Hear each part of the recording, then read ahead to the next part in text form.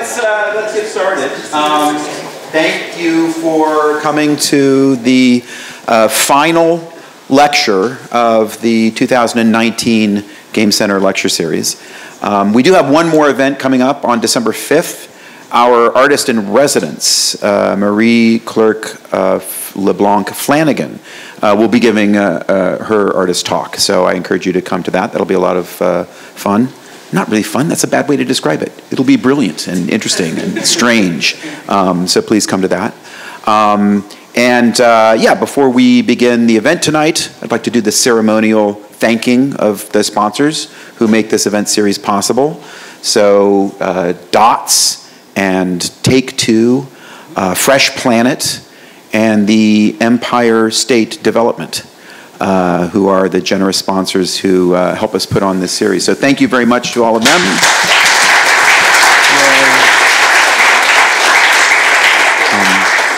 Winnie Song is one of my favorite artists and game designers, and I'm so excited that she's going to be speaking tonight. Winnie is one of the very first people that graduated from our master's program with an MFA in game design a while back, and then went on to work at Square Enix up in Montreal, as well as doing award-winning independent game design work, and then recently we put out a search for additional full-time faculty people. And in particular, we were looking for someone who could help lead up our efforts to teach visual design, graphics, art, art direction, and visual design. And we got a wide range of really talented, really interesting people. And I was very excited that Winnie was among that group of people applying for this position. And I was thrilled when it turned out that Winnie was the most qualified, the most talented, and had the most compelling vision for how to think about visual design in the context of a game design curriculum, and with her incredible experience and portfolio, we were super happy to welcome her on board as the most recent full-time faculty member of the NYU Game Center. So hooray for that.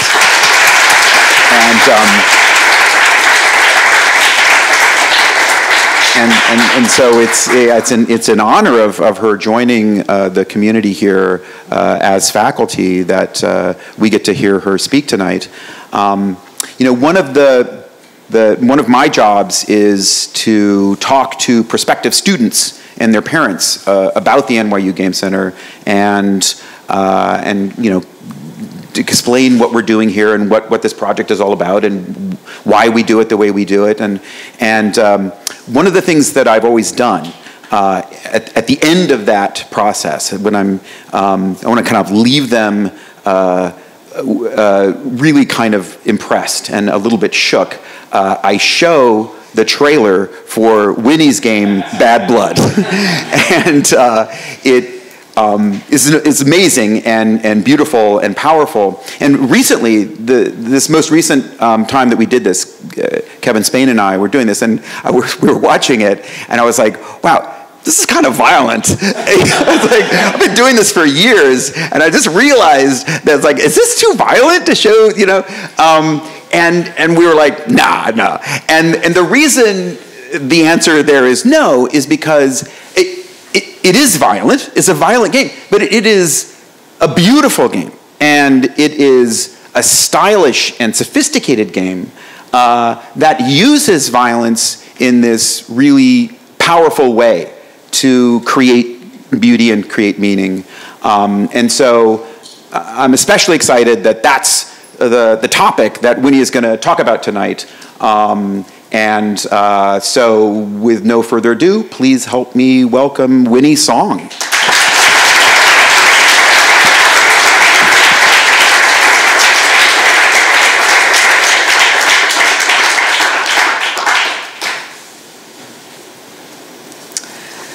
Hi, thanks for coming, and thanks, Frank, for such a great introduction. Very flattering, very well-spoken. Hopefully this talk will live up to his intro. I'm Winnie Song, so as Frank said, I'm a new faculty here at NYU Game Center. I'm an assistant arts professor of game design and area head in training of visual design. I wanted to talk briefly about my work history in video games.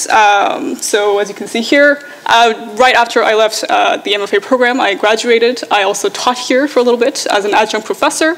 And during which, and a little bit after, I did some freelance work as game designer, art direction, UI, UX, all that. And then I was called in from Square Enix Montreal to work on a game for them as a game designer, and I did that for a year and a half. And then I left Square Enix Montreal to work sort of full-time as an independent developer. Hardest job I've ever had, I didn't have.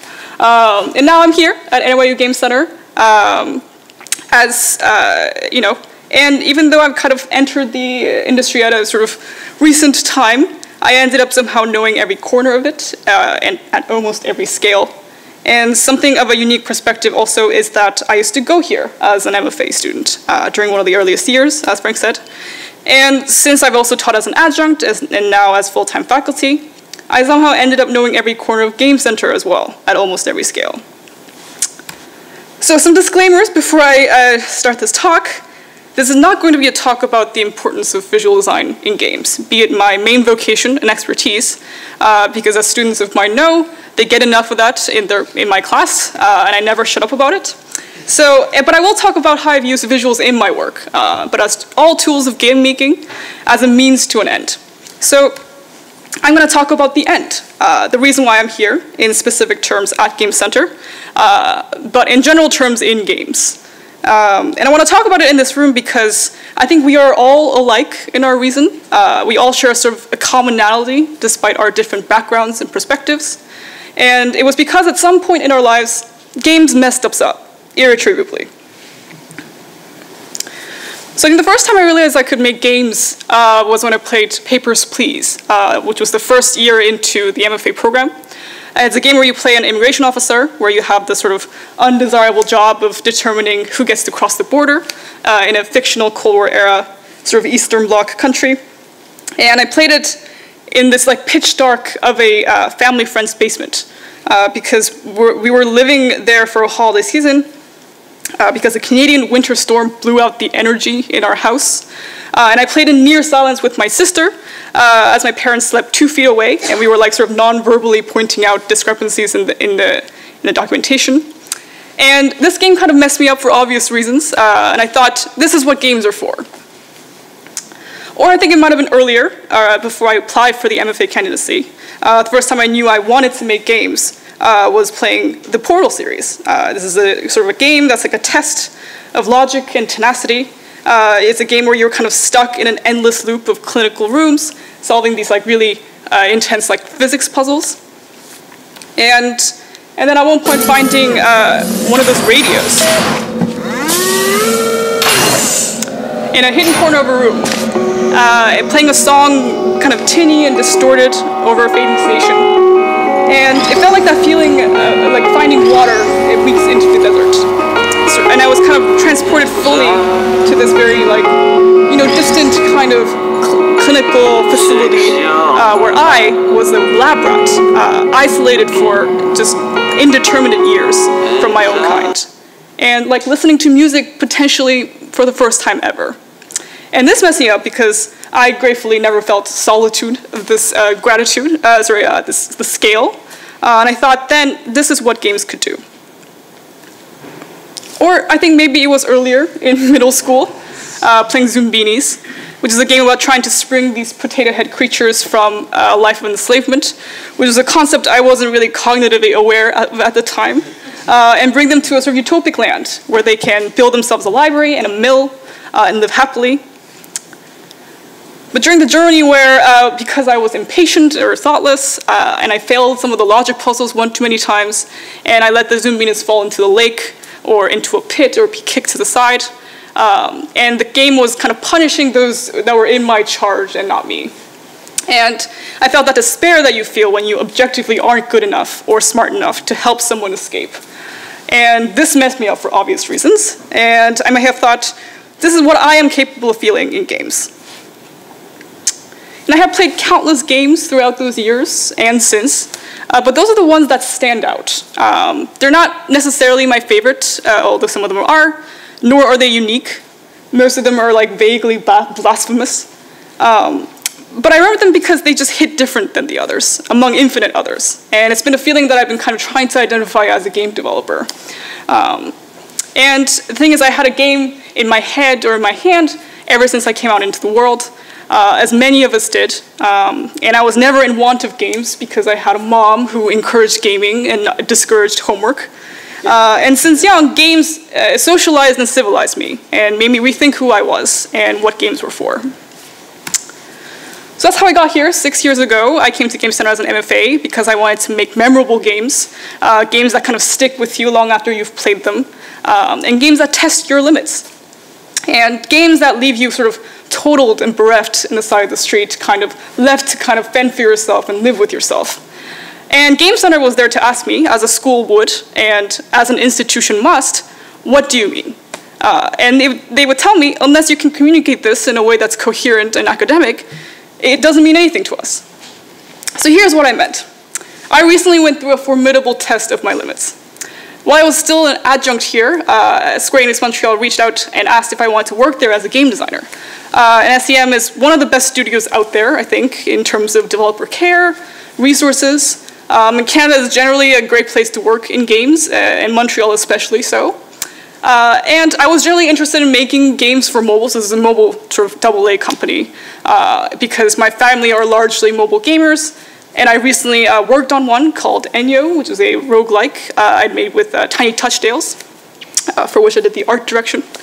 And I was interested in making games at a much bigger scale than I've known, and work with a much bigger team, and get played by a lot of people, make games that get played by a lot of people, thousands if not millions. I can't talk much about the projects that I worked on there because of obvious reasons, but I can say it is a wonderful company with wonderful, smart, creative people. But the reason I left had really nothing to do with the company. It had everything to do with me and how I am a sort of terrible hire for a company that has to care about surviving. I want to make clear, though, survival is also important to me, as it is for everyone in the industry, this idea of like every day having food on the table, having a place to sleep. But I'm talking about the difference between what I need to survive versus what a game company needs to survive. And what a video game company needs to survive is that feeling of, I want to keep my job. I want to keep these benefits. I get paid a real wage. I get dental, healthcare. I'm comfortable. I'm saving up for a house. And among these feelings, I'd go to work every day and feel more and more uneasy and guilty and worried to be at this kind of amazing studio with all these resources and all these people and this team, thinking like, am I not saving enough money? Am I saving too much money? And I realized what I actually need to survive is very different. The thing I need actually to survive is I need to be moved by the thing that I'm making. My God has to be in it, or I'll feel like I'm dying. And I learned that there was no shame in that. It's just what sustains me. And Square Enix Montreal just didn't know this about me when they reached out to me. And I certainly didn't know enough about myself to let them know, or warn them. And I want to talk about this time I went to this conference called Casual Connect in my final months at Square Enix Montreal. It was a game dev conference for mobile studios. It was held in London. It was very casual. It was called Casual Connect, so I feel like there should have been some kind of omen there that I should listen to. It also had this indie game showcase that Square Enix Montreal was funding / sponsoring and judging. And it was like a very stark contrast. It was like EVO being held at Vegas. And I had these like bright-eyed students and like indie devs come up to me and pitch me their game. And their hands were like clasped and shaking, and like I held their life in their hands. And I didn't know why they were doing this until I went to the bathroom and caught sight of my badge again, and it said Game Designer at Square Enix, which was one of the biggest sponsors of the event. And that messed me up for obvious reasons. So I escaped the talks. And the talks, it was this huge conference. It was like really, really well funded. And it was made by and for survivorship bias. So these were veterans who had returned after a year, triumphant or broken from the war that is the free-to-play mobile industry. And they were there to kind of regale their cautionary tales to us, what to do, what not to do. And I sat there in these design talks looking at these sort of desperate numbers and sort of shaky affirmations of the future of our industry, and realized that I could not stand the apathy, the disinterest, both of creation or consumption. And I learned that in that moment that there's no future for me in games as products, in thinking of them as a way to get something or somewhere. And it was very naive of me, who was a deeply emotional person, to think I could work on something like that. And even if it meant being able to sort of reach a big audience that I would not be capable of alone. This is a real slide from the conference.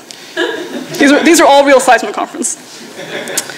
And the thing about making games as a product is that it feels like an easy goal, like to make something that sells. And it's something that a lot of people will like, and play for a long time. We feel like that's something that we can solve. But it's not. To survive is a really impossible constraint, especially in an industry as ephemeral and fickle as video games. And it's why it's such an uphill battle for people like me to get a game idea greenlit at a scale of production like this, because it requires so much trust from so many people. You're putting blind faith in an idea that will take you through a storm. And no board of producers or studio heads or CEOs, these war-torn veterans, will sit there and listen if all you can say is, trust me, this will work, I know it in my gut. But all I have is my gut.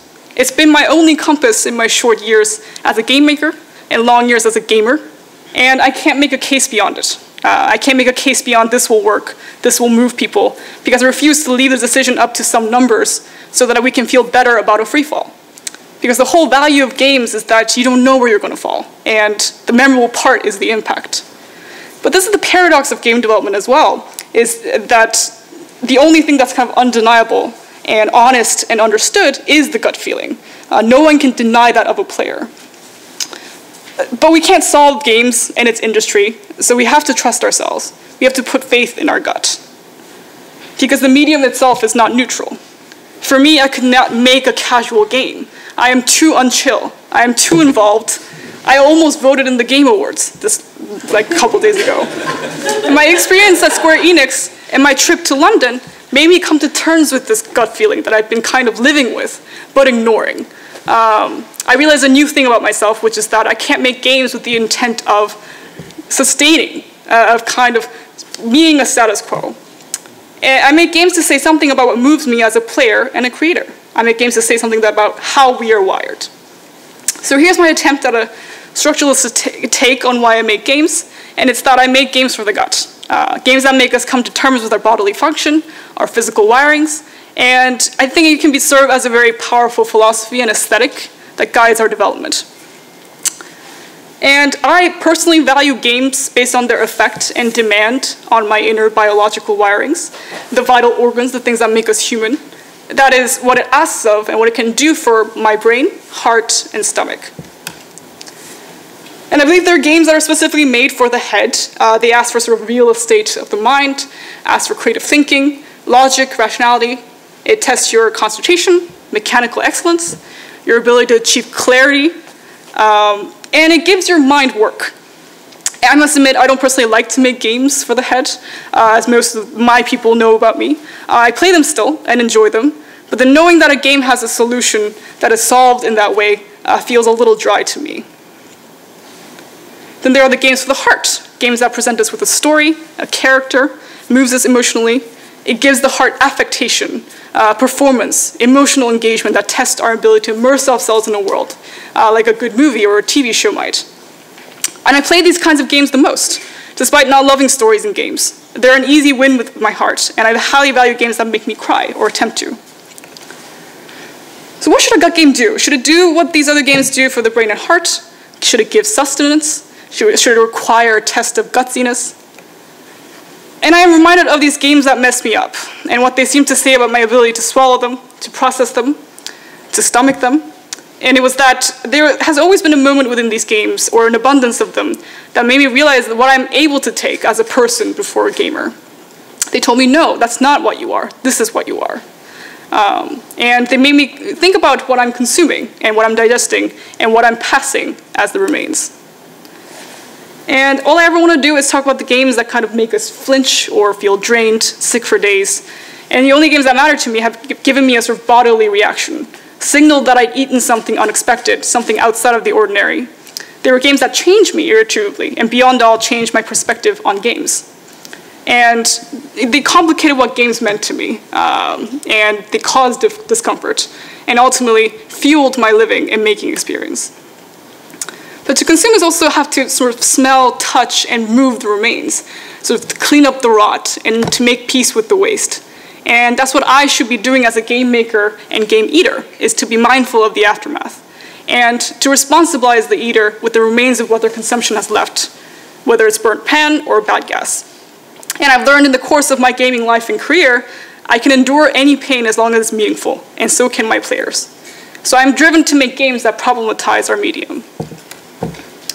So what I mean, honestly, by making games for the gut, I mean we're making games as a language of the viscera, as a tool to talk about how we're wired. And that is how I've used them in defining my work. And to start with, I'm going to talk about the game I made called Bad Blood. So I've been fascinated by our discomforting relationship with violent video games since my thesis project here at Game Center during my MFA program. Warning, there's some violence ahead. This part is a version of my talk, Necessity of Violence, I gave at Maze Berlin one year, which is an incredible game conference. Several of the faculty have spoken there as well. And it's currently, I think, raising funds to support its upcoming events. It may have reached its fundraiser, but I'm not sure. I super recommend you check it out. And I was there to talk about Bad Blood, my first solo published work where I explored the claustrophobia of a small map stealth game between two players. Here's the trailer.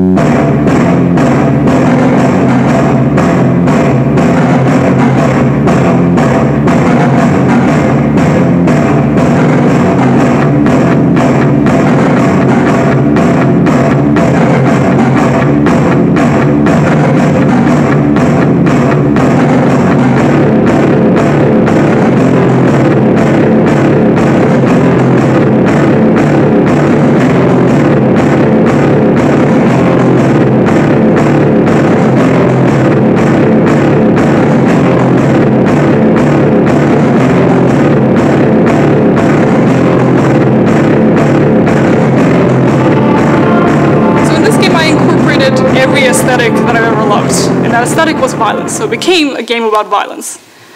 By release, it became sort of a compounding into an experience of a fundamental part of our body, our primal instincts, fear of violence, desire to outlive, outsmart, and survive. Each round was played until one player finds the other in a field and kills them.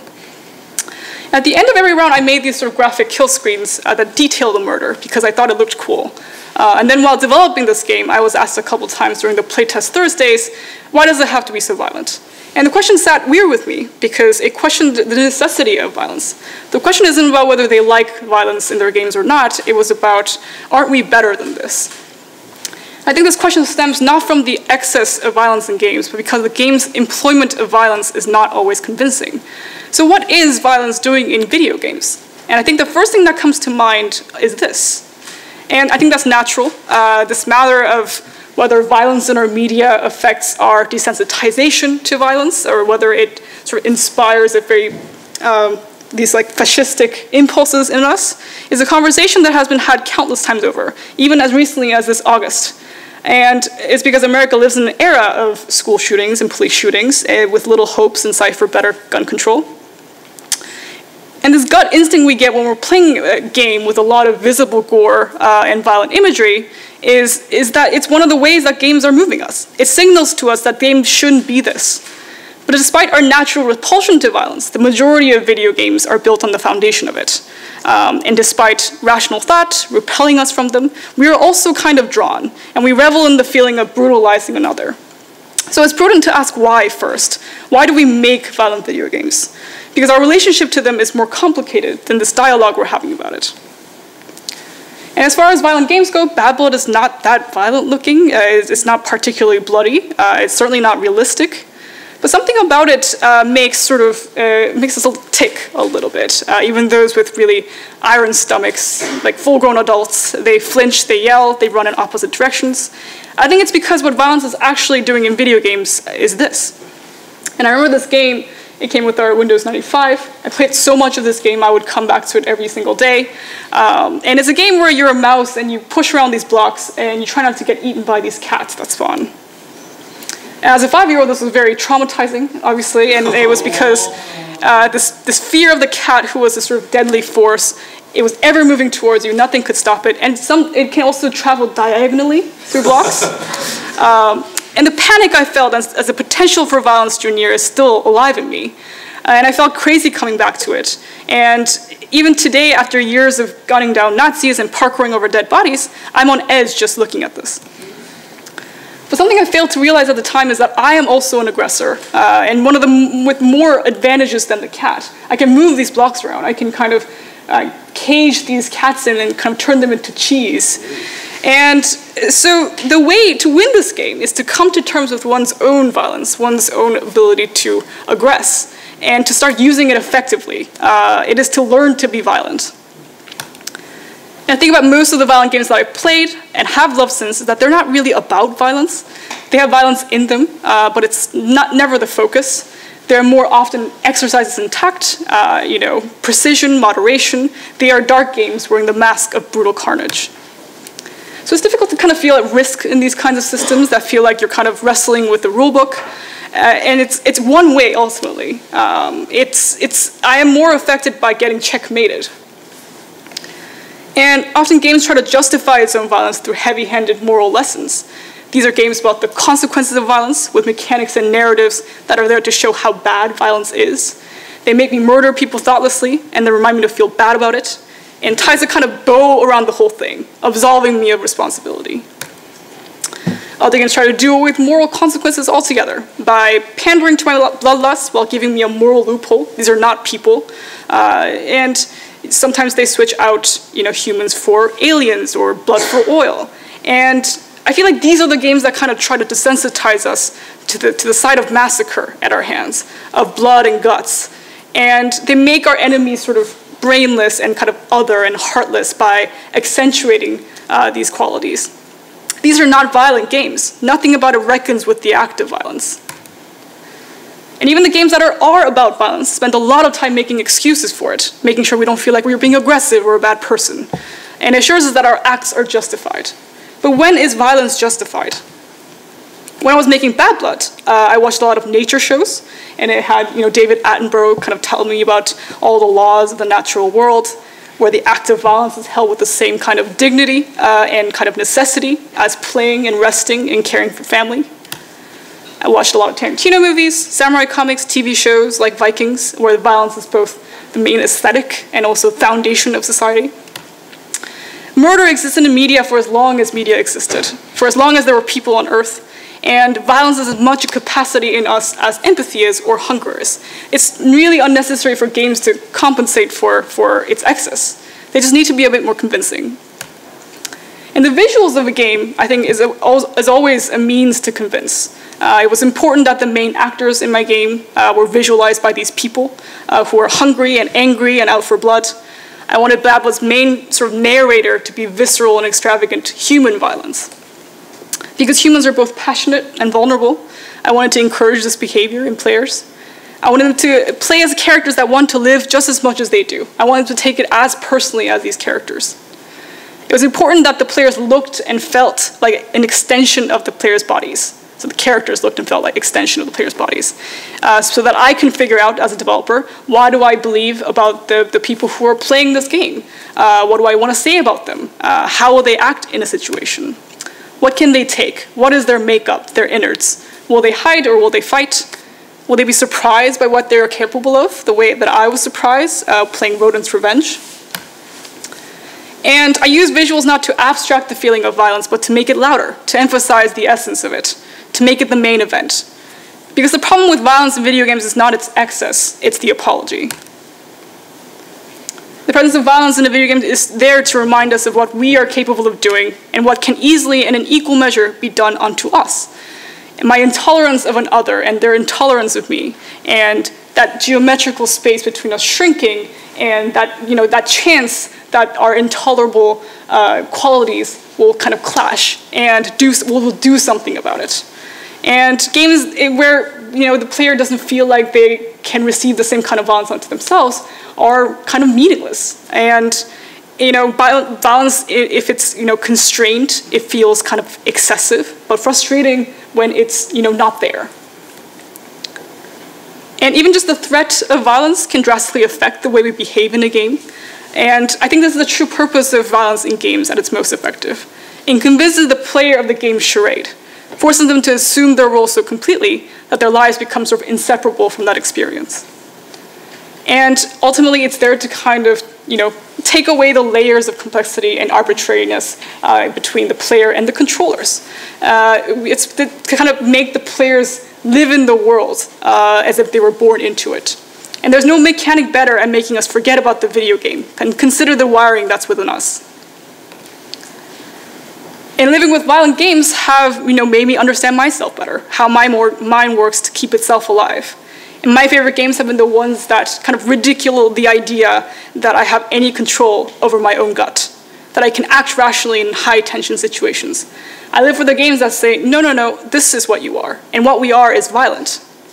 We are violent creatures. We think about it every single day. Aggressive behavior is human behavior, and violent games are a product of that, not the source. So how do we come to terms with our own violence? How do we see it through? Because we live in a sort of era that's saturated with violence, highly focused on the subjective, acts of terrorism, domestic, school shootings, which live hand in hand with the sort of brutal forms of social violence and systemic violence like police brutality, immigration control, war. The good news is we kind of do this all the time through video games. We exercise these other parts of us like greed, lust, gluttony, and pride. Why not our bloodlust? And I think games are the perfect medium to exercise these parts of us that we feel kind of uncomfortable looking at straight on. Because video games are the only medium where we can explore an inherent part of our biology with very little context and just the time and space to kind of talk about it. And we don't, have to have this like objectivity. And we can, in games, instead of simulating the full context of the act, all the politics and all the kind of scary, subjective forces, we can simulate just the essence. We can access the feeling, in this case, sort of the awareness of our own vulnerability and susceptibility to violence, both as a perpetrator and a victim of it. So I think instead of celebrating and advocating for the non-violence of video games, we should consider the language violence provides to talk about what makes us us. What violence can say about ourselves both as human beings that are, as we've now established, violent by nature, but also as players who are smart enough to distinguish what precise part of violence gives us catharsis. And I think violence in video games can be a language of the viscera, and it is worth more than a question of its sort of necessity. It deserves a question that is not truistic and dismissive. It doesn't deserve measure by the amount of red on the screen.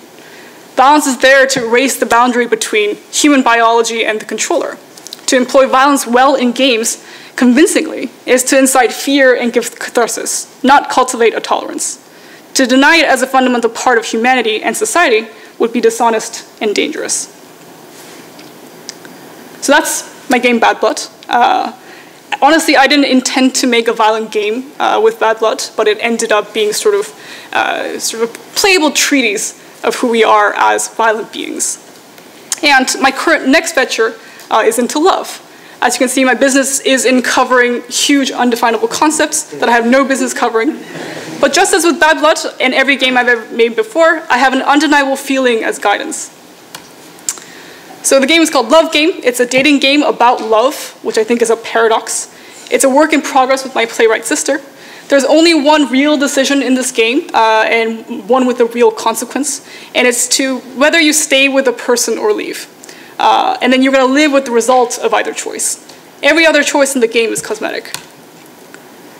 And I made this game because I believe we all have monstrous flaws, things we tend not to reveal on our first date with someone, not necessarily the 100th, that reveal themselves when we start to see someone for real. And similar to Bad Blood, I'm aiming to make a game about love, rather than a game that gestures at it, avoids talking about it directly. I aim to have players come to terms with their own wiring, to discomfort and complicate what they know, what they're sure of. And I've been trying to identify the gut feelings that I can access through play, narrative, visuals, and I've been doing a lot of research. The thing about a lot of dating games, at least the ones that I've been playing, is that they are about capitalism. It's about getting players to pay money to have experiences and dates with hot people who happen to want to date them back. And I've devoured these games like a good romantic. I pined after pixels and agonized over choices and mashed that GIF button until I got what I wanted. But it was never love. It was barely dating. And I think love is a much kinder, a much more physical, visceral thing than capitalism. And I want to make a game about love as a decision. Most of these games are about an object of love, their lovability, someone's ability to be loved, which is ultimately conditional upon the object, not the player's faculty. And Love Game will turn the question around and ask the player with increasing gravity, can you love this person? And the game will be a power fantasy about our capacity to say yes to the terrifying horror game experience of knowing and being known by another. And I think no game fundamentally changed me about my perspective on love than games that had no dating in it. Never talked as clearly about sort of a lack of love and understanding as the game Loved, where obedience and subservience earned me acceptance from a narrator, but narrowed my world down with known dangers and fears. Or told me about the messiness of commitment and the social constructs we devote ourselves to seem normal in the eyes of others and not like a clunky AI. Easy to love, easy to understand, the way Facade did. And I played like 3-body problem on Congregate for like 20 total hours, reckoning with an sort of other that I manipulate directly by my own actions. And it was the thrill of being kind of chased and the devastation of being tangible and being hyper-aware of my own body and as a force upon another person. Or sitting in the sort of empty game center library with my classmate Sig until 2 in the morning playing Towerfall co-op. And we were sharing the last dregs of our arrows by bumping our characters together while avoiding hellfire and lasers. And dying on the penultimate level time and time again, but hitting retry without a word, whoever's fault it was. I learned more about love and forgiveness and acceptance in those wasted hours than in any dating game that I played. And I'm inspired by these games precisely because they tell me that the games I thought and perceived as about love was not. And I've also identified the feeling that I want in my games in other media. I've watched a lot of Succession, where a family does sort of unspeakably cruel things to each other, but are tied undeniably by the sort of realist, the most basest, misguided love a person can have. Or movies like Mad Max, where true affection and respect is felt most poignant in small acts, such as handing over the sniper. Or moments of sort of pure understanding, as in Porco Rosso, where a character briefly glimpses through someone's curse. Treat Me Like Your Mother, which is a music video that demonstrates a relationship between two people by having them stand 20 feet away and empty the contents of an AK into each other until you see holes. And the presence of love that is felt in these, when it is felt kind of despite all else. And that's what I'm looking for in this game. It's a feeling that love is a muscle. It's an act, a practice, an exercise, a decision we must make and kind of repeat every single day. And I think I'm interested in exploring love in its excess over abundance, whether it's understood or misunderstood, misdirected. And I'm still figuring it out. And I'm figuring it out in a kind of sort of process of elimination. And I think there are so many ways of making a game, and I tell this to my design students all the time. There are infinite solutions to a design problem. And so you have this like long gestation period and where you're like this close to your game and trying to figure out what it needs to be. And you start to worry about the stupid things like whether anyone will like it or whether it will feed you and care for you. And also as game developers who are already kind of misfits, coming out into the world with a gut feeling seems like something that's really, really difficult, almost impossible to feel a certainty. But I think certainty is the only thing that's going to get you through these development periods, which is why I kind of encourage this method of thinking about games, where games that actually truly move us changes our expectations, or at least the perception of what games should do. We have to it kind of debunks games. To make a game for the gut is to kind of fundamentally kind of debunk games a little bit, what they mean. To celebrate them is to kind of unmake them. And to make games is to define them. And to define a game is to say no to everything else.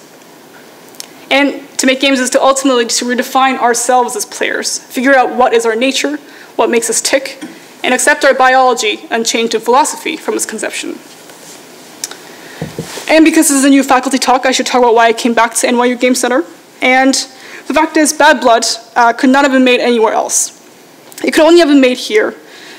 Here, a consistently sort of unchilled community of people who would question what the purpose of a game that unwieldy, that inaccessible, and that abrupt is, and what life it has in the institution of games. It was a sanctuary for a growing artist, where it encouraged the feeling of discomfort and uncertainty and indigestion in the development of games, instead of tamping them down and placating them with false ideas about what is known and certain. And Game Center as a school, as a community, as a home, understands and appreciates that making games for the gut is a really difficult thing to do. Certainly not a comfortable or a casual thing to do. It's nearly impossible. But it also believes that it is a worthy endeavor. And I'm inspired by my peers and students who attempt it, and I'm excited for my future here as an instructor and creative, making and playing games that make me reconsider everything. Thank you.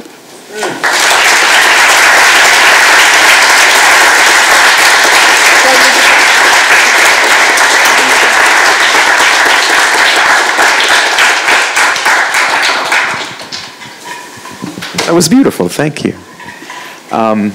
Well, I'm going to ask you a couple of questions, and then we'll open it up to the crowd for Q&A. One of the things I loved about what you were saying is it's kind of anti-theoretical in a way, right? Skeptical of theory, of the theories we tell, the stories we tell. However, I'm going to bounce some theories of violence off of you, just to see what your reaction is. Okay, the Aristotelian theory of catharsis, that we enjoy violent art because we need to exercise these things and get them out of ourselves. What do you think of that theory? I believe in that theory. I think that's the thing that I was trying to say through that talk, the necessity of violence, but also in this one, is that the reason why we are so drawn by violence in video games, despite everything else, every rational thought telling us that we should hate it and feel it disgusting, is because we do need to get that out of ourselves, because in a very fundamental part of our biology, violence is a muscle. It's something that we are capable of doing. I think even the nicest people in this room, if kind of driven to do it, if they're kind of cornered, will do the worst things to another person. We have that muscle in us, and that's something that, unless we kind of exercise, both exercise and exercise through play, is going to come out in the wrong time, I feel like. Okay. What about the alchemical theory, which is that violence is like an ingredient and art transforms it into something else? So football as a game takes the violent impulses of young men and transforms them into something like ballet. What do you think of that theory?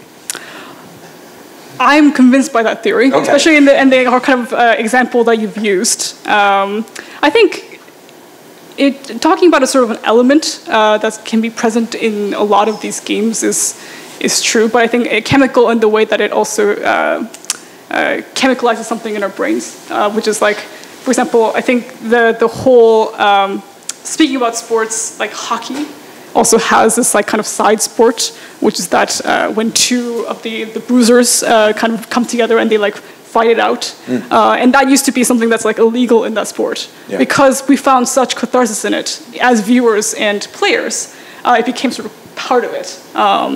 So I guess what I'm saying is I agree. Okay. Well, here's another theory about hockey in particular. Okay, sure.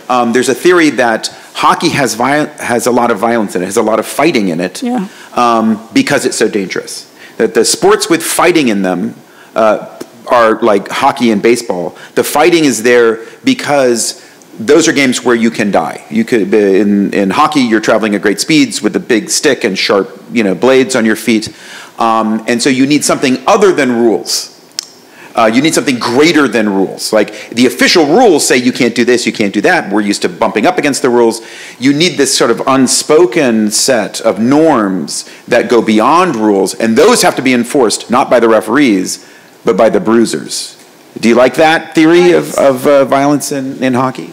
It's interesting that you're saying as if like the bruiser is the sort of gatekeeper that's kind of preventing it from kind of crossing the line.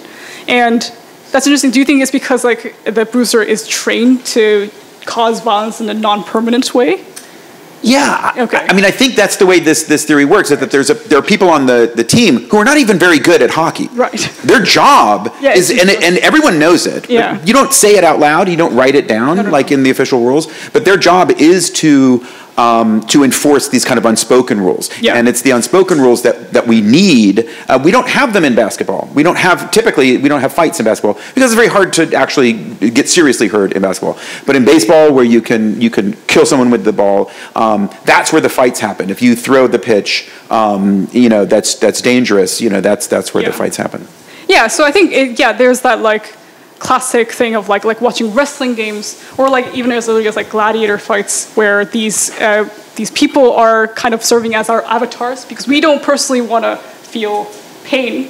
We don't want to have someone take our bodies and cause pain, and it's sort of personal in that way. So we want to have this kind of extension of our need to cause violence through these players. So I think the thing about having these kind of avatars, or people who are kind of serving as our kind of extension of our muscles, is kind of crucial for, I think sports in general is just all that. Yeah. Is just so that we can feel the dangers of like losing sight and like breaking an ankle and things like that without ever actually, taking that chance personally. Yeah. That's what I mean. Do you enjoy sports? Do you watch sports at all? I watch some sports. I watch some soccer. I tried watching a little basketball, but I think the court is way too small for me, in that it just like takes so little time to get. Matt Parker is physically hurt by that. I like when things feel like a journey to get to a score, and it's like feels like it's like a whole story from going from one end of a soccer field to another, or a football field to another. So. Now, did you grow up in Canada? Yes. Okay. Yeah, I moved there when I was 9. Okay. Yeah. And do you think Canada has a presence in your identity as an artist and as a creative person? Do you feel like there's a cultural aspect that's Canadian that gets expressed? Yeah, I think me being a Korean Canadian is a huge part of. I think it's also just the fact that I'm not a Korean American. Mm-hmm. That distinction is also what defines me. I think being in a sort of a melted pot country where being Asian is sort of a. It's not a. I feel like I was in a town. I grew up in a town that was very. The population was very Asian, mm-hmm. So I never felt like I was out of the loop or out of the kind of cultural. Kind of makeup. Mainstream, yeah. So I do feel a little bit. I get invited to kind of places where I'm asked to speak about my Asianness and Korean Americanness, and I can't speak to that because I'm like, I don't know what that means. So, what are there aspects of Korean culture and Canadian culture that came together easily, aspects that you felt were at odds, and how do you feel like that gets reflected in your own work, if at all?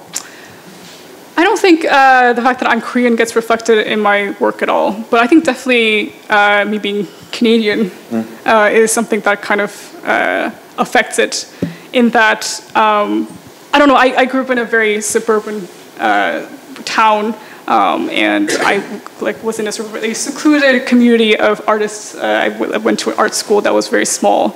So things like that, I think, where I feel more open to kind of talking about my feelings and the things that drive me as an artist in a way that's not I think restricted by who I am and things like that. So Canadian identity is to be not have an identity.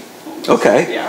So you're just Canadian. Okay. Here's how I would propose it. Okay. Cool. That I feel like your work has a lot of strength. It has a lot of power, and I feel like a lot of that might come from a sense of groundedness. That I think of Canadian culture as having stability. I think, this is obviously, reductive to talk about nations having identities. But I do think that places do influence us. And growing up in a place, it does feel like your work comes from a sense of confidence, a calm, a centeredness.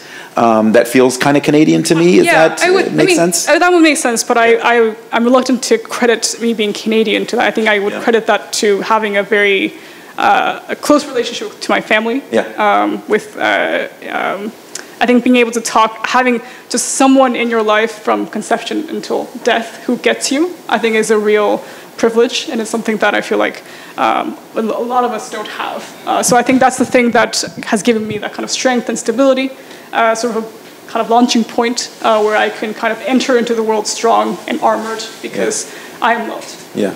When you were growing up, did you ever encounter violent art in cartoons or in film or in comic books that disturbed you? I'm remembering, I think my relationship to violence is so much about like 2 or 3 like key things that I encountered when I shouldn't have, and they still are in there. Can you name one?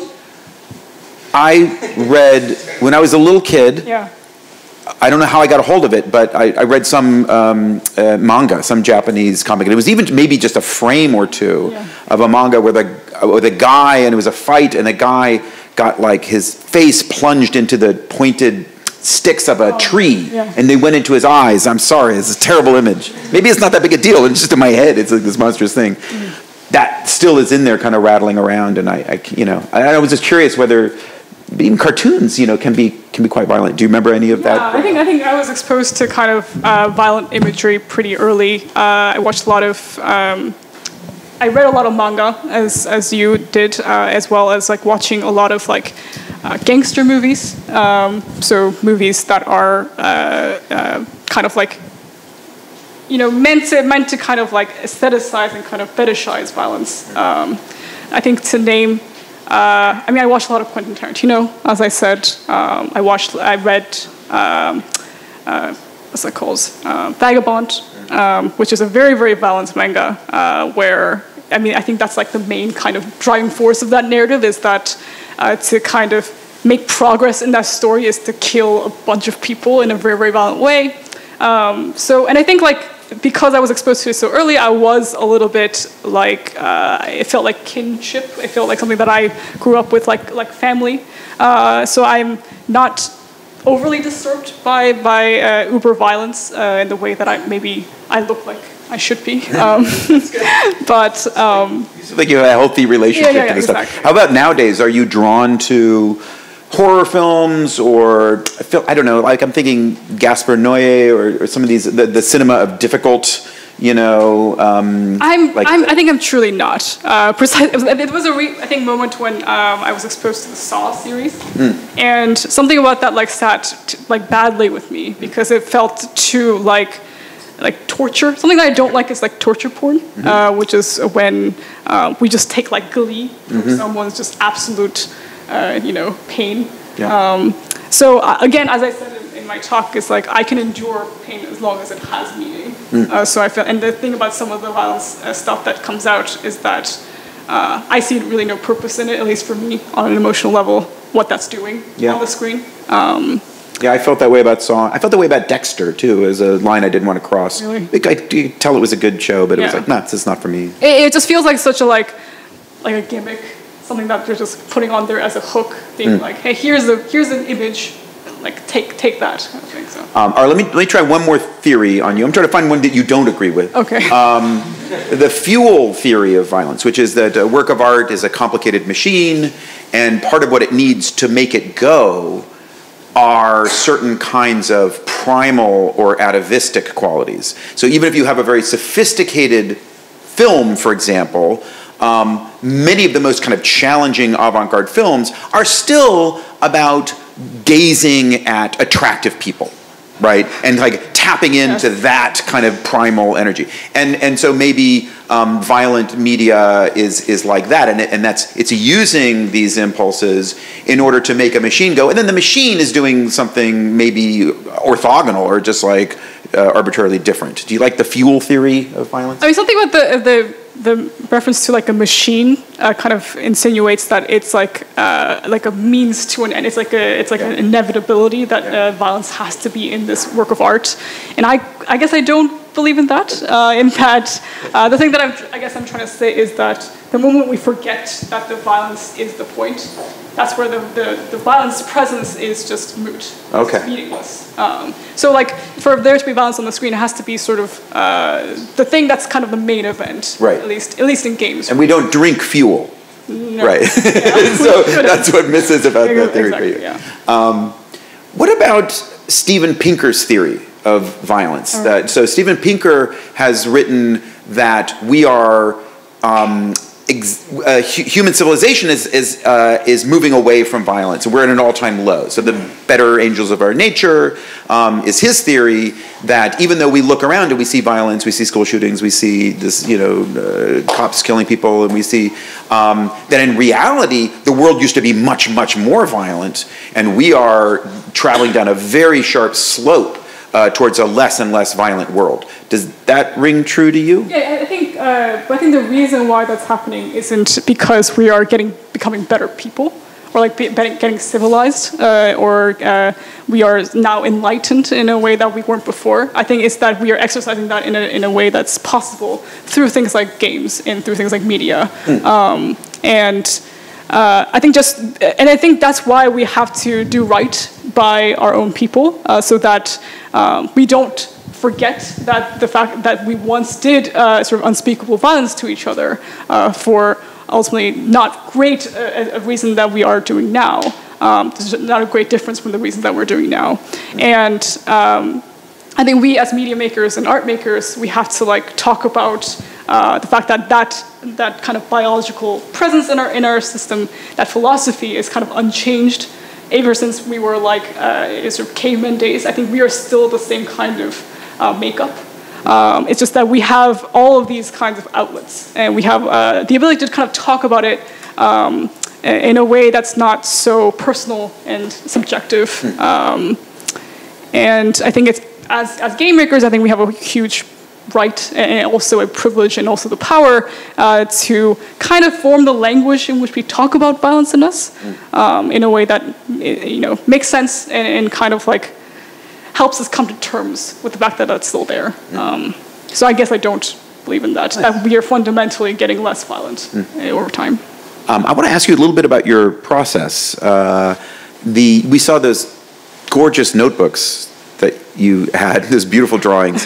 How important is that, is hand drawing to your process as a game developer? Yeah, I think I started the practice, I think when I first started sort of hand drawing, I actually employed this rule of like never drawing in pencil. I only drew in pen, which was like, I didn't know if I meant to do it, but I did do it. That's why I kind of developed the skill of like not drawing to ever erase. And I think like that's kind of my also process in game making and other kind of art making is that when I make a mark, I intend not to really go back.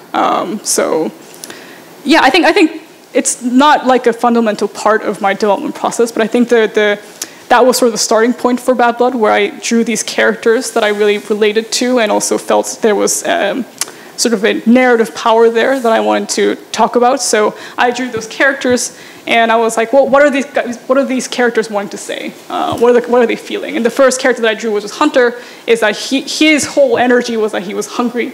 His dog was hungry. And I was like, but for what? It's because for humans.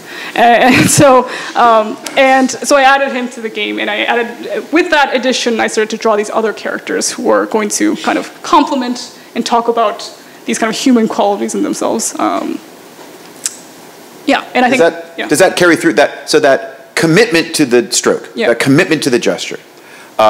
Does that carry through once you start working in digital media? Because obviously Photoshop, for better or worse, is sort of infinitely plastic. It wants, more than anything, for you to undo every stroke and do it again. But do you have that same feeling of I do have that same commitment? I don't think I hit undo very well, because I think until very recently the undo in Photoshop was like singular, like you can only undo and then redo. Anyway, old school. Yeah. And but I did use like negative space. I do use the eraser tool to do that in digital form. Where I was like, I would draw something, and then if I didn't like it, I would like use the eraser to kind of undo it. Right, that's like undo as a stroke. Yeah. Are you? Do you look at other artists, other visual artists? Are there things that that inspire you that are that you're looking at currently? Yeah. I mean, obviously, I've been inspired by a lot of like manga as youth, but I also draw a lot and look at a lot of like fan art of media that I enjoy, because I feel like only when I'm invested in the content can I really enjoy the form. So yeah, I do a lot of that. And in terms of like visual artists that I'm really into, I think illustrators of like book covers. Those are the things that I kind of follow on Instagram. I think. Again, like because I'm a graphic designer by trade initially, so I think applied design for for an end, whether it is a book or a movie or anything like that. I think that's what I'm most moved by. It's interesting for me to hear you say that manga and I guess anime are visual influences on you, because I actually don't see a lot of that in your work. I see that as such a big ingredient for a lot of contemporary design.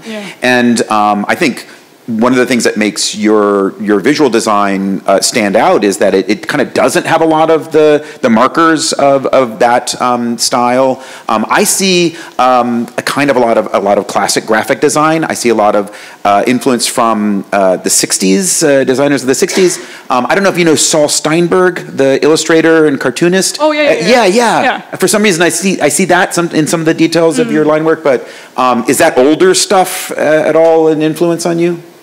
I think this is like a misconception about people who grew up with manga and anime, is that a lot of the artists that we see that we feel like they have not gotten any influence from those things is actually they did. It's just that they work through them. You're seeing the sort of result of them being really, really passionately into it and being driven by it and being inspired by manga and anime, and then working that out of themselves in a way that's like processing that. All the essences and all the aesthetics of manga and anime are still there. It's just that it is in the form that I want to be represented. Interesting. As. I guess there's a kind of a stylized end of anime, like Ping Pong, the animation. You know this? Yeah, I do. This series, which is I think gorgeous. Yeah. That kind of reminds me that end that is more expressive and stylized and kind of less formulaic. Yeah. Let's open it up and see if there's any questions from the audience. Why don't we start over here? I'll bring on Mike. I was just going to ask about when you were saying that deconstruction is key to gut games. Were you thinking about that in the pre-production or development of Bad Blood or any of your other games, or is that something that just kind of comes up? Yeah, so I think what I mean by kind of making games that are meant to kind of debunk games or what you think of as games is something that I think has to happen at least for me, if I want to put out a game. If a game if I'm putting out is saying the same thing that any other game would about what I'm trying to say, is that I don't really see, it doesn't move me in that sense. So I think definitely in some like subconscious form when I was working on Bad Blood, I was trying to be like, well, what is this game not? And what is it saying about what games should not be? And so I took a little bit of that, and a lot of that comes from like taking a look at things that are outside of games and the things that move us outside of games. So things like it could be film, or it could be something as like a folk game. Like I played a lot of hide and seek, as I said, and I think I wanted to bring that into it, as well as like again, like what is the sort of the kind of the thing that I think constrains us as artists is like trying to make something that fits into an institution. And that's the thing that I kind of want to discourage in myself, because I feel that. I feel that instinct to be like, I want to make a game that's going to be accepted and to be something that's like beloved and sell well. But but I also have this other instinct of like, I don't want to be that. I don't want to be something that's can kind of fit into a mold. Yeah. Any other questions? Yeah. Is the media you consume to be moved the same media that you consume to enjoy? I think in some parts, yes, because I think the parts of the media that the reasons I watch certain kinds of media is so that I am moved, and the enjoyment comes from that, I guess, is like being surprised or being like kind of shaken, and to realize something that's very new about myself by watching this thing. Obviously, I think there is that instinct to kind of shy away from things that might change me, the same way like we are all afraid to change, which is why I think like whenever I hear someone say like, oh, that movie is good or that TV show is good, I'm immediately being like, well, I don't want to be changed right now, or I don't want to be engaged in such a Stockholm kind of hold with the movie that I'm watching. But oftentimes I am in the mood, and I think that's when I enjoy myself the most, going to the movies or watching TV show. Yeah, right here. Yes. Hi, thanks for the talk. I really enjoyed it. I have a question about, I guess, your process for making things in general. So this idea of like games for the gut, or like from the gut-like, it's very like almost impossibly personal, that it's like about all these things that are like non-verbal, like impossible to verbalize. And I wonder how you, like if you work with other people on a project like this, how do you like get these ideas across, and like if you have to justify things, like how does that work? How do you deal with this?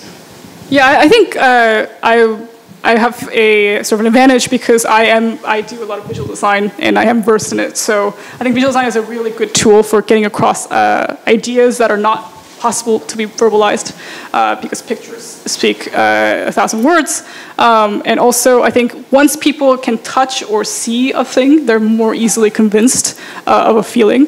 But obviously, sometimes what I do is get to know these people, get to know what makes them tick, and speak in their language, and have them kind of trust me, so that when I say something will work, they have some grounds to kind of take my word for it as well. I think that's like the scariest part about collaborating as an artist, is that you have to take everything so personally, especially talking about ideas that you believe in.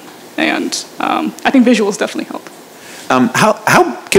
How big was the team when you were in Square Enix? Like, what was that like? Was that like what was it? Paint us a picture a little bit about what that working process was. I think it's like a total of like 60 to 70 people at any given time at that studio.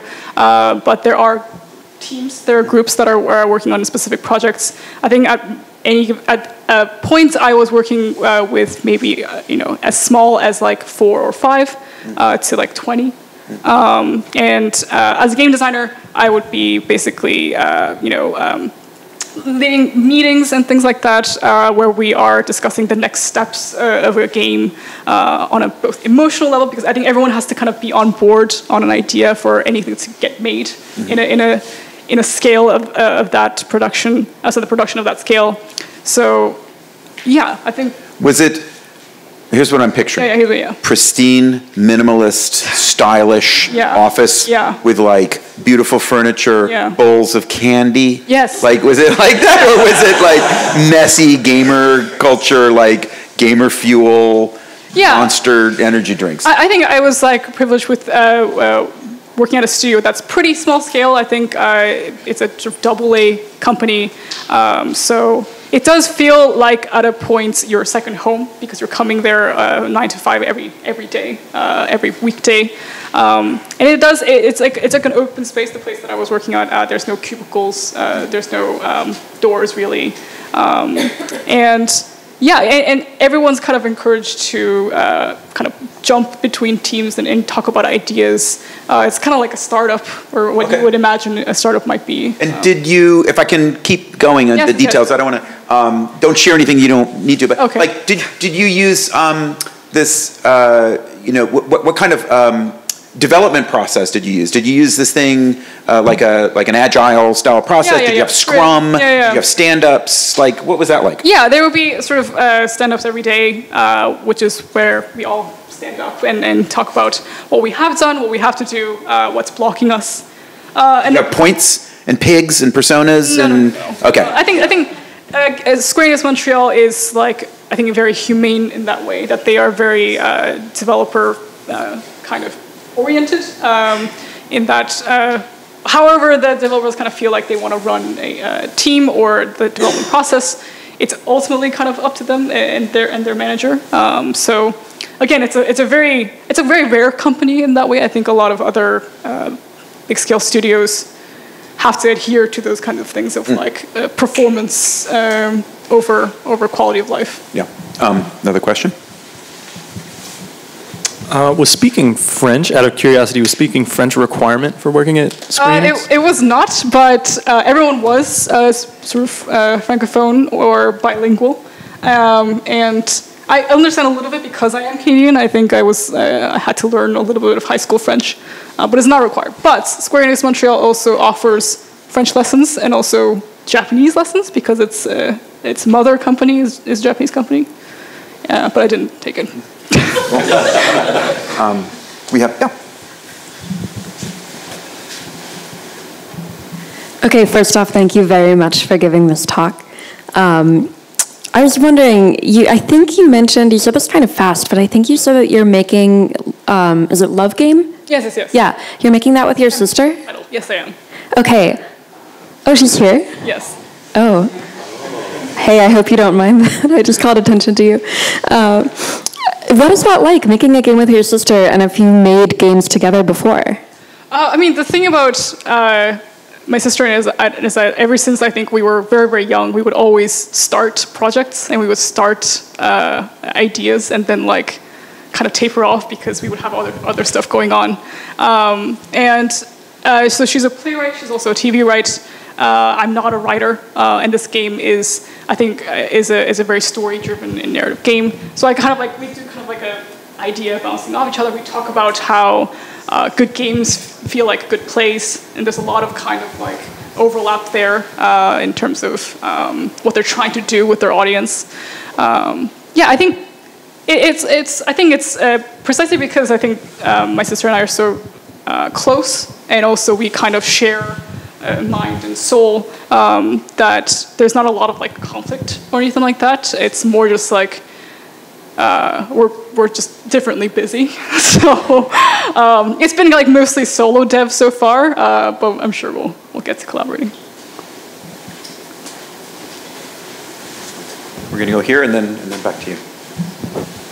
Yeah, just on what you just said, how good games feel like good plays. Can you elaborate on that? Oh, sure. So I think the thing about plays is, I mean, I live with two playwrights often, so I feel like I have a sort of disparagement against playwrights because I got to live with them, and they're so finicky, and they, have all these constraints about how they feel. And but the thing is, like, I think, for example, one of my favorite plays are by Bertolt Brecht. I think Bertolt Brecht is a playwright who has a lot of interactivity in his plays. So engagement with the audience is the whole point. And kind of like, I think that's the thing that I also draw a lot of inspiration from, is like Brecht's plays and their ability to kind of like speak meta about its own medium, as well as like this idea of like structuralism and like formalism, and talking about ideas as a kind of like a wall around like a water, and that feeling very violent and that feeling very claustrophobic. I feel like the messages in a lot of his plays are things that I do draw from when I'm making games that are trying to kind of mess with this kind of constraints and the boxes around them. Yeah. Brecht famously very political, polemical, but I believe once said the theater must first and always entertain. If it doesn't entertain, there's no point to the polemic. Yeah. And which is kind of surprising coming from Brecht, but it does strike me as very much resonating with how you think about games. Right. Yeah. So you tend to make games that tend to go against the current norms, that go against the current, really. And you've done that with Bad Blood, again, with the theme of violence, and with this current game with love. Are there any big, unique topics or concepts that you wish to explore? And feel free to dodge the question if you don't want to reveal anything. So I'm working on another game with a friend, a previous colleague at Square Enix Montreal, and it's a game called Mild Demons, and it's about the self a little bit and our relationship with our inner demons and how we kind of cope and reckon with them. It's a sort of and the thing that I like about that game is that through the development, he and I can talk about like what moves us in games that have like demons in them, and like sort of like, for example, like games like Persona has sort of a narrative that is like we all have this kind of sort of protector slash sort of personification of our darkest forms, and what that might look like, what that come out as a visual form. Those are the things that I'm kind of interested in exploring for that game. But I mean, I'm trying not to like dig so many holes before I can fill them. So I'm kind of focusing on those things right now. All right, thank you. I wanted to ask you about music. I remember in one of the original trailers for Bad Blood, you found this, I don't know if it was White Stripes or Jack White song. Yeah. And it was... Bad Weather. Yeah. It's Cuts Like a Buffalo. Yeah. And it was really good and powerful. And a good song can often be the key of a great trailer. Do you draw inspiration from music? What are your music listening habits like? Yeah. Can you share a little bit of what you listen to? Yeah, so I think I listen to music for the lyrics most often. I think that's the thing that really drives me is like I hear a line that really resonates and I want to make art around it or a game around it and things like that. That song I think was a real, I grew up with that song as in like I think I first listened to it when I was in high school. So the line goes, she looks like, it was something like she looks like a woman, but she cuts like a buffalo, which is like a sentiment that I felt like really fit well with Bad Blood, which was these like, especially I think like characters in Bad Blood, such as like Mechanic, who is this like kind of a sort of a light build lady, but she has a hammer that she basically like clobbers people with. The kind of dissonance between our what we kind of present as human beings and as our forms, but the kind of like the fire and the passion within us and how that comes out in our kind of violent actions. I think that's the thing that I was drawing from. Are there any songs that are serving the same function for love? Do you have anything? It was the soundtrack of love. Yeah, there's like definitely like a Spotify playlist that I'm filling up. Give us a couple of names. Let's see. There's what's a song from that? Do you remember a song? Oh yeah. This is a French song called "Love Me." There's also I think contemporary or like a old French. I think it's an old French. Yeah. I don't remember the artist right now. I think any song that has these lyrics that are like very, very overwrought and uncaring about how embarrassing it is. I think those are and like I'm really into like emo music that are like kind of like wailing about all the kind of Leonard Cohen is Canadian. Leonard Cohen, 100%. Can I get back to the Canadian thing a little bit? Yeah, sure. I keep forgetting that Canadian pride. Yeah. Yeah, I think especially when you're doing solo development and you're not constantly talking with another person, I think having a voice in your head that's kind of giving you constant inspiration and conversation, I think is really important, and I think music does do that. Listen to podcasts? Yeah, but only in like commutes. I don't usually listen to it when I'm working on creative stuff because I start to get like angry and stuff, which is not like a feeling that goes well with creation. I'm just like, yeah, you're right, and stuff like that. So I shouldn't. I think we have time for one or two more questions, right? Hi. So violence was the main like element in the talk, but there was love was also briefly mentioned in it, and I always found the two to be like deeply similar. Like when you were talking about rodents' revenge. Yes.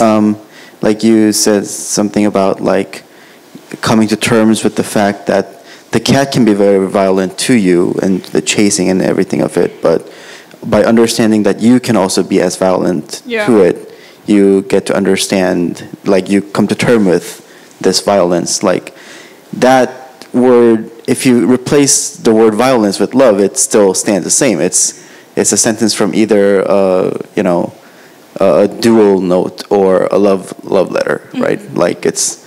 So do you find this commonality between these two games, dramatically different games that you're making? Yeah, I think for sure. I think also the thing that I said about a lot of these dating games that I've been playing and I've been enjoying felt like capitalism because it is kind of like a one-way system where I'm just like, paying my affection to this person, and they're kind of rewarding me with their presence and rewarding me with their affection back. And I think that's the thing that I want to kind of talk about in this game is that love is a capacity. It's a verb for most. It's not an object. It's not a noun. So it's like I want the players to both understand that they have the capacity to give love, but also they have to earn that, and also that have to be and kind of, as you said, like come to terms with the fact that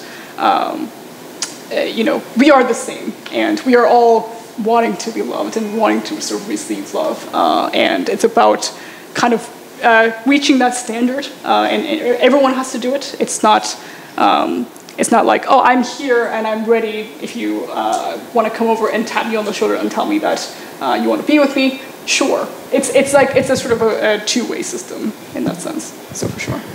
I think we have time for maybe one more question. I'm going to go over here. Yeah. So you talked a lot about the different kinds of visceral feelings that your gut can give you, like feeling sick to your stomach or hunger and stuff. And I'm just wondering, do you have any opinions on what specifically the feeling of satiety or fullness, how that fits into that schema? So is that also meaningful, or do you ever think about that when you create work? So yeah. Yeah, I think this feeling of fullness or satisfaction is not necessarily comfort. I think it's something that just the fact that you are kind of reached capacity in your consumption is definitely a state of being that we can talk about through games. I think I kind of talked about bloatedness, which I think is something that I feel sometimes in games that move me, is that too much of a good thing, or too much of a thing that I'm comfortable with, and I see myself at the end of a 4-hour gaming period in which I've just gorged myself with things that satisfies me, that gives me pleasure, kind of like junk food, I guess, or fast food. So I think 100%. Winnie, thank you so much. This has been amazing. You are incredible. This game looks tremendous, this new game. When can we expect to see some? I've been really busy with being a full-time faculty here, but I'm definitely working on it, and I'm excited to kind of show it around. Okay, good. So it's too early to say that there's a street date for Love, but we can wish list it somewhere. Or I'm so happy to have you as a colleague, and welcome aboard. And thank you again. Thank you, Winnie Song.